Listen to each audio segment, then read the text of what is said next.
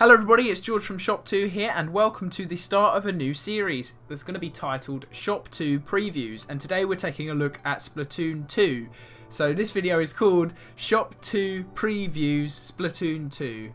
I just thought that sounded quite fun. Splatoon 2 is the much anticipated sequel to the 2015 release Splatoon on Wii U, and it seemingly came out of nowhere to start with. Like, I didn't know much about Splatoon, and then it released and it seemingly took the world by storm.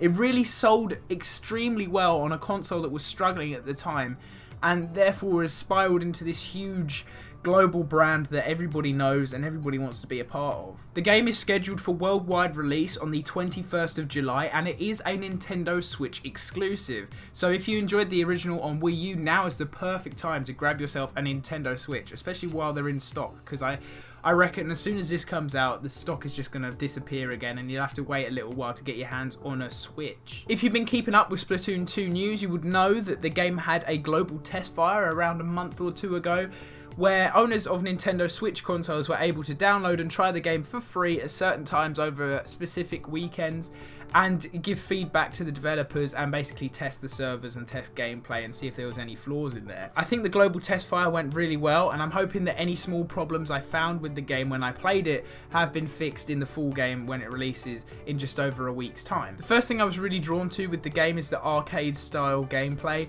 I love that it's kind of a third person aspect. I think it works really well, especially on the Switch, especially for this type of game where it's not like a hardcore first person shooter, it's more of a casual fun paintball shooter, which is pretty much what it is. And I think the third person view really does suit the game very, very well. From what I played, I really enjoyed myself, although I do believe there's quite an easy entry to being okay at the game, but then from getting from okay to exceptional, there's a pretty steep learning curve. So what should you expect from Splatoon 2? Well, going by the single player campaign trailer that was released a few weeks ago, it looks like we're in for a really solid campaign, which is possibly the mode I'm most excited for with Splatoon 2 as of right now. Don't get me wrong, I'm sure the multiplayer will be really fun, well balanced, casual, a game that you can really hop on and then hop straight back off of with the beauty of the Nintendo Switch.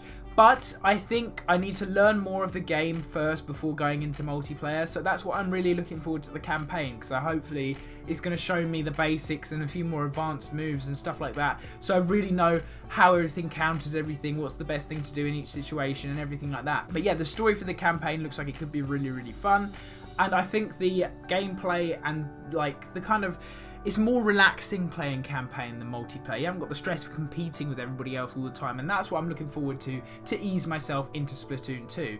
Then I will head straight into multiplayer, and I will probably spend most of my time after finishing the campaign in multiplayer, because obviously that's what the main part of the game is. And hopefully, as I mentioned earlier, I can get through that learning curve and become significantly better than I am right now at the game, and then hopefully, you know, make it one of my games in my regular rotation, because I think Splatoon 2 really does have the potential to do this and be one of the bigger games that I tend to spend most of my time playing. I'm kind of hoping it's going to rekindle my love for the Nintendo Switch. Don't get me wrong, I'm in love with the console. I think it's one of the best consoles released in however many years, but it has been kind of dead recently. I haven't played it as much as I used to. I've been playing the occasional bit of Mario Kart, bit of Zelda here and there, but I really want this game to absolutely kill it so I can be on my Switch all the time, because I think it's a beautiful console. I'm just struggling for things to play on it at the moment.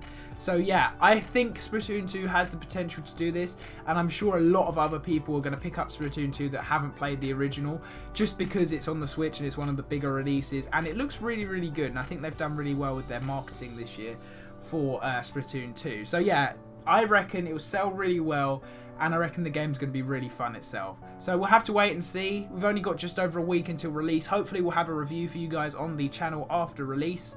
My name's been George. You can check out everything you need, will be down in the description. I hope you've enjoyed this video. Let me know what you think of this new preview series, and be sure to check out the written preview down in the description as well. I will see you guys next time. Be sure to subscribe and leave a like. I'll see you guys later.